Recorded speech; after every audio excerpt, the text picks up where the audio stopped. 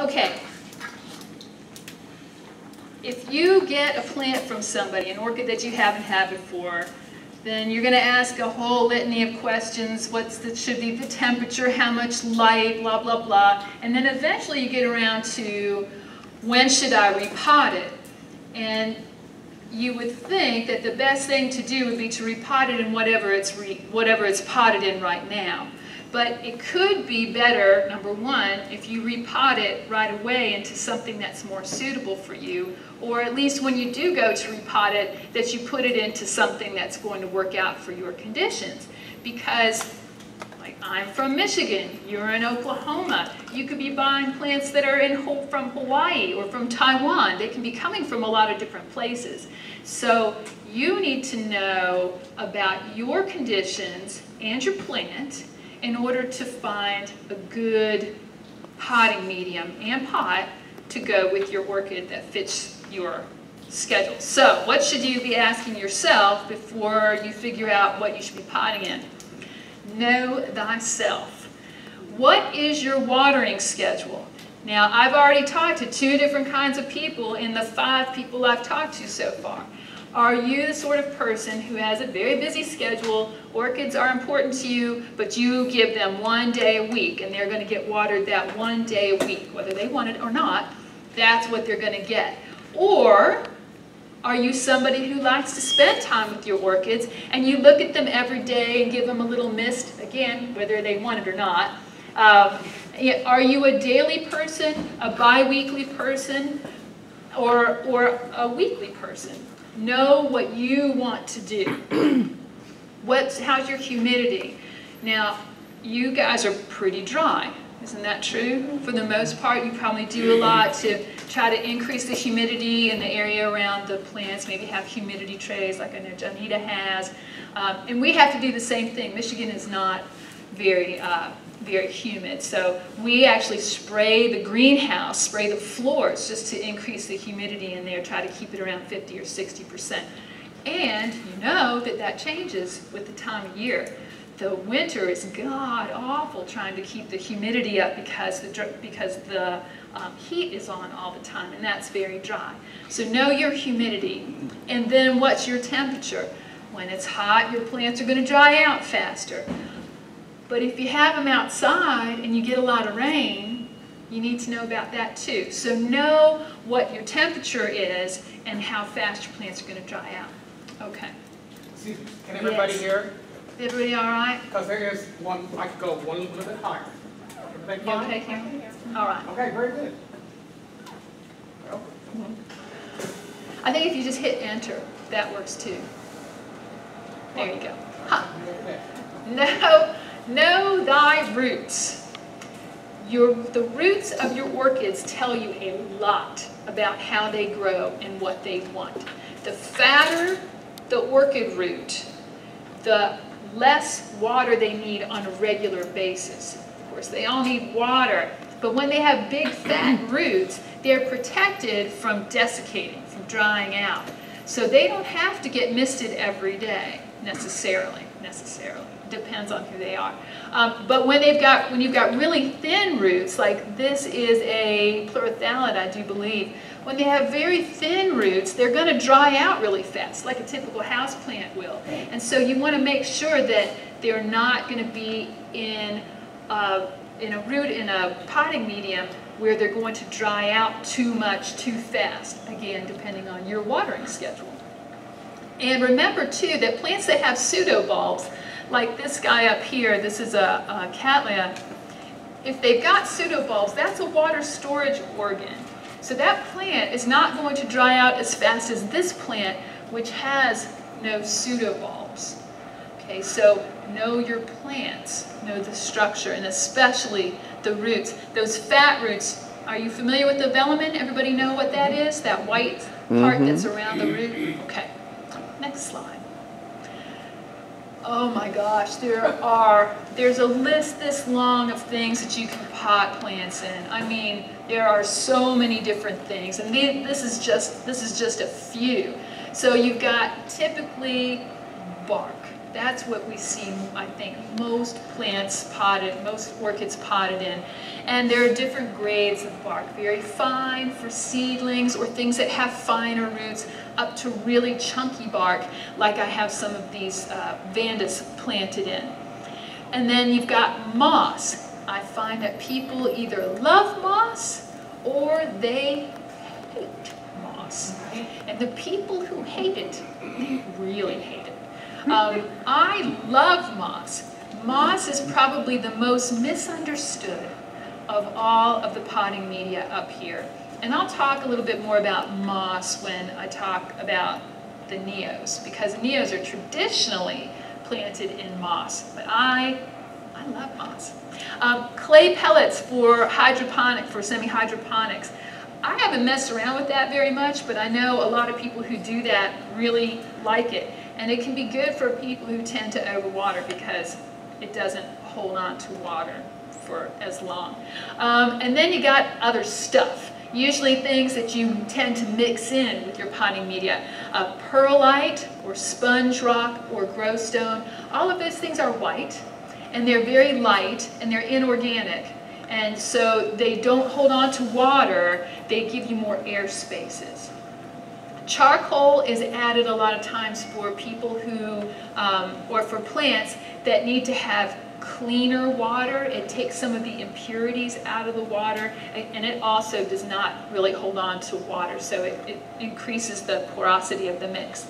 And then you have things like coir and coconut fiber. These are from natural sources, but they are a little airier than bark is. For me, I have never been a huge fan of bark, even though bark has its place, and I have stuff planted in bark. The problem I have with bark is it's hard to tell when it's wet and when it's dry. So if you don't want to overwater, if you don't want your roots to be overly wet, I don't know, for me, it's hard to tell when you're there. Now what you can do is lift up your plants, right, and see how heavy they are. That can tell you a lot about how much water is still in that pot. But I have too many plants for that. So yeah, so bark is not my favorite. Moss, I'll just say, moss is misunderstood because it's misused.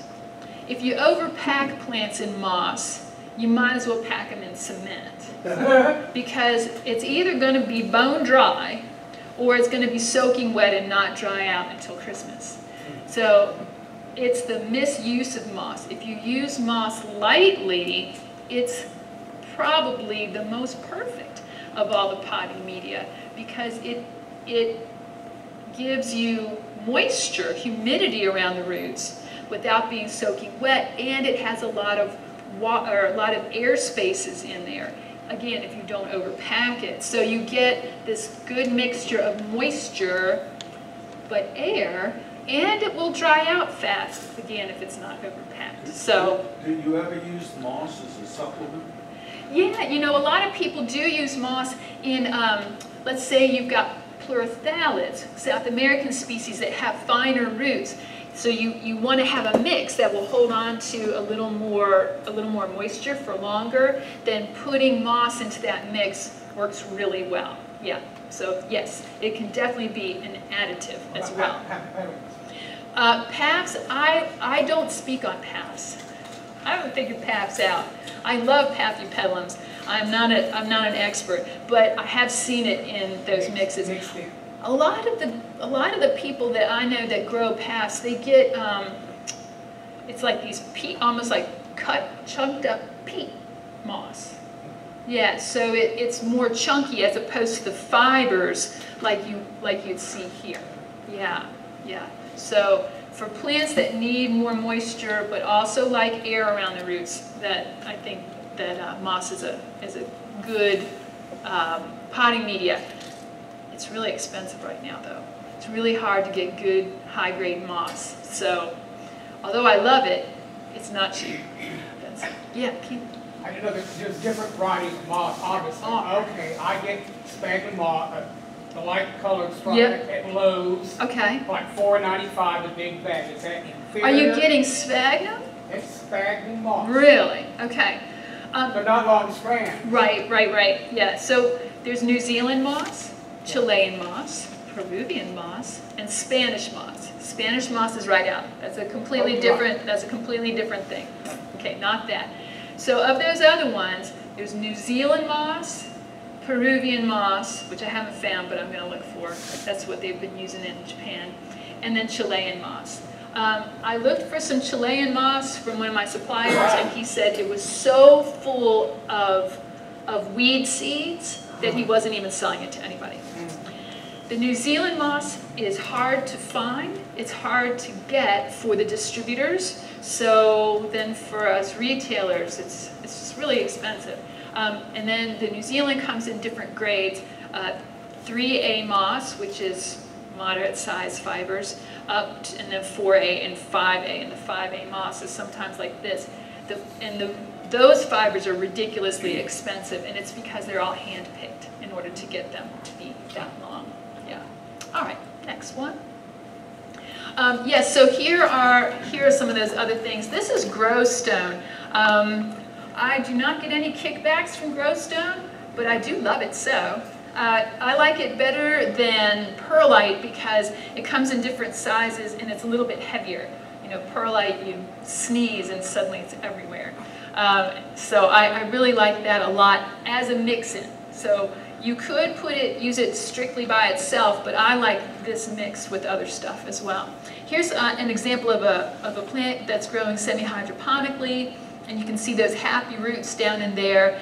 And the clay balls get wet, but you don't have standing water in there, which is good. And then this is coir, which is basically just fibers, and it doesn't hold on to a whole lot of water, but it gives you some substance around the roots. Pots, again, as many different things as there are to pot in, there are that many different kinds of pots as well. So start out with those that have the most air, and that would be mounts, which can be a clay pot. This is actually a closed clay pot. You can put water in it, and that evaporation keeps the pot cool, which keeps the plant's roots cool, and a lot of orchids really love that. I've actually started mounting some of my plants on broken clay pot shards, and they really like it a lot. So, but typically when you see mounts, you see things like cork or tree fern.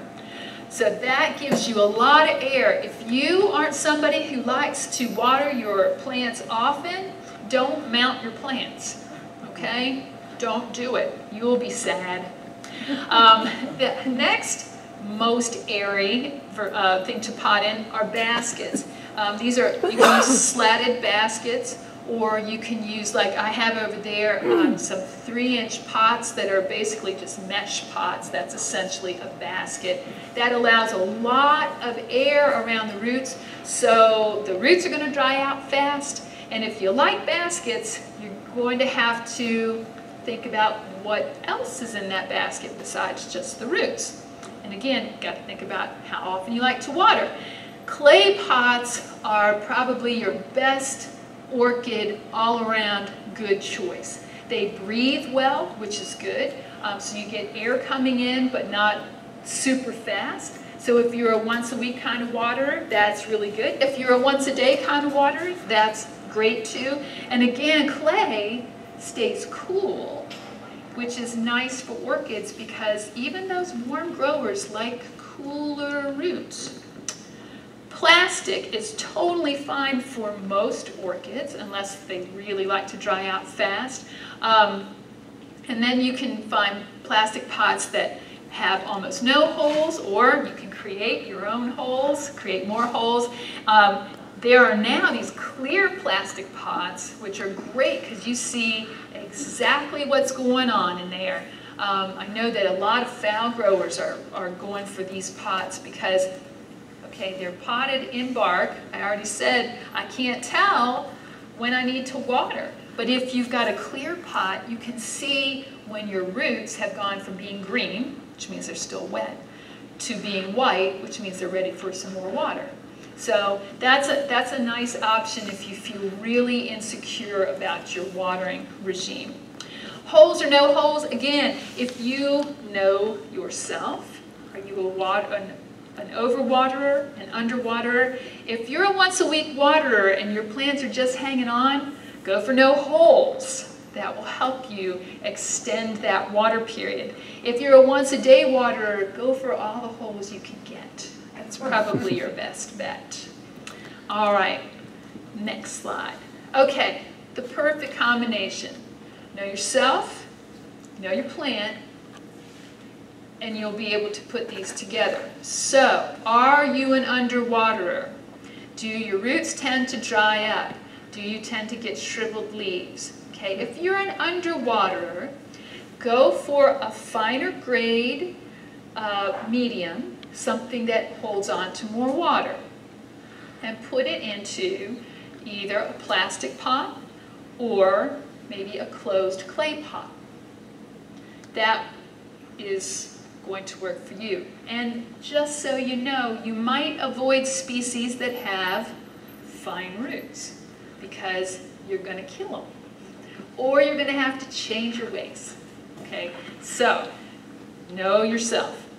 If you're a diligent waterer, if you are able to water some things more and some things less, then I would just go with whatever the person who sold it to you says is the best combination for that plant. If he says or she says, well, I like growing this in sphagnum and I like these pots the best, try that. And then you may have to, again, change things up if you find that that plant looks like it's suffering from underwatering or overwatering. And then finally, if you fall into the largest classification of orchid growers and you are an overwaterer, then you might go with a larger mix, either larger bark or maybe try the semi-hydroponics if you want to get fancy, and or a more porous pot. So maybe a clay pot if you're in plastic, or if you're already in clay, maybe a clay pot that has more openings, or try a basket. That will give you even more air coming into that pot and drying things out more. All right, so what if you have this plant, this beautifully grown Phalaenopsis, how often do you think you should water that plant? Not often. That's right. That's right. So, you know, if you like some of these South American species or species that have high water needs and very fine roots, but you're very busy, then something like this can be a great idea for you. You can even close the top if you want. So terrariums, which are really hot right now, at least where we are, terrariums are a great way to avoid the water question entirely. Just water it once and wait a long time.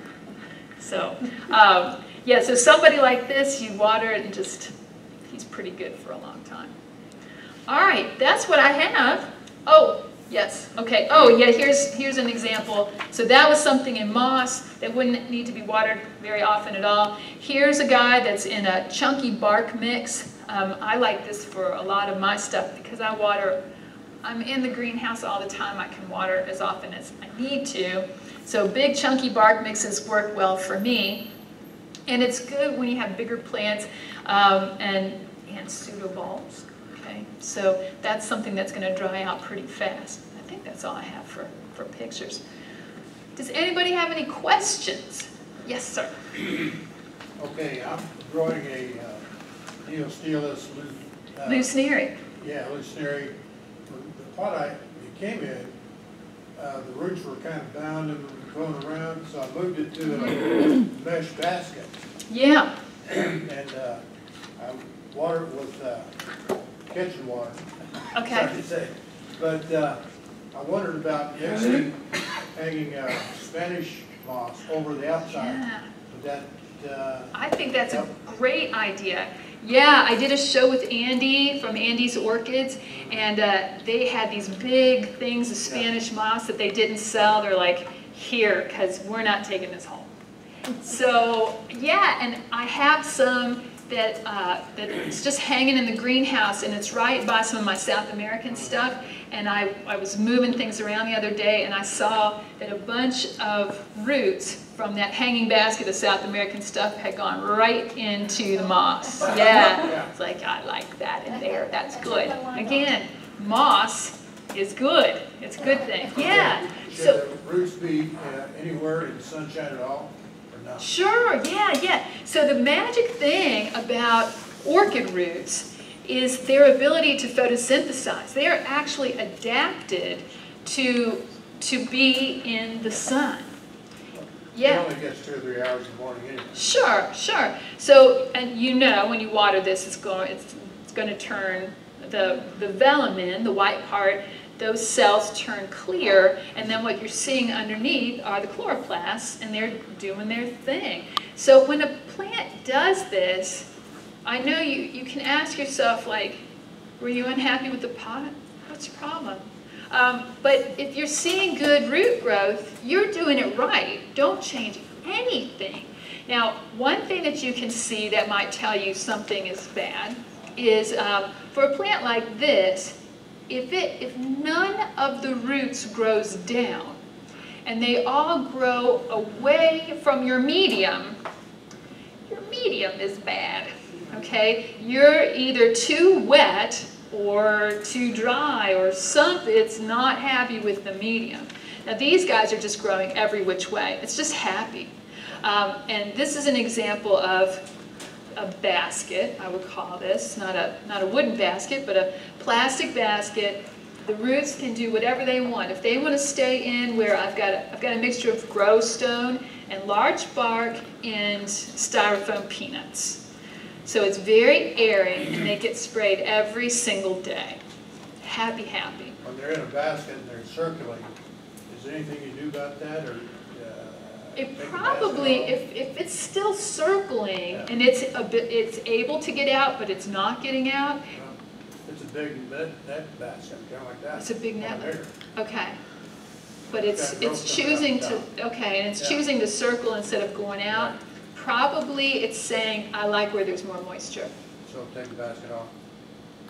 Well, I would say it wants to stay in a pot. Yeah. So if you misted it more often, then it might, And I know you said you're working on getting your humidity up too, right? Yeah. Whatever we got. Right, exactly, I know. Yeah, we're all under limitations. We all have limitations. I mean, I have a greenhouse, but I have one greenhouse. The whole thing is like one big greenhouse. So I have to move things just like you do in your house. Okay, which area has the most light? But well, now I can't put you there because that's where the heat comes in. So you're just gonna have to be over here. Okay, so I deal with the same thing as you. I just have a bigger growing space. Yeah, but if you're getting those circling roots, to me that says whatever you have in that pot, it likes, and it's looking for more water. One more. Yeah, sure. Sorry, take your time. No, that's one. The leaves looks like they're starting to form a V shape and not being flat. Is there a Water. problem? Yep, that's a water thing. Yep, not getting enough water. Okay. Yeah. So you could be a daily waterer and still not be getting enough water. Yeah, so a guy like this was something that I learned relatively recently. Vandas. Vandas have these big chunky roots, which are, I mean, to me, this is the coolest part of the whole plant. I don't even care what I love roots. The best way to water a Vanda is not just to give it a little mist, but wait until, like, mist it, wait, go do something else. Mist it, go do something else. And come back and mist it again until these roots are solid green.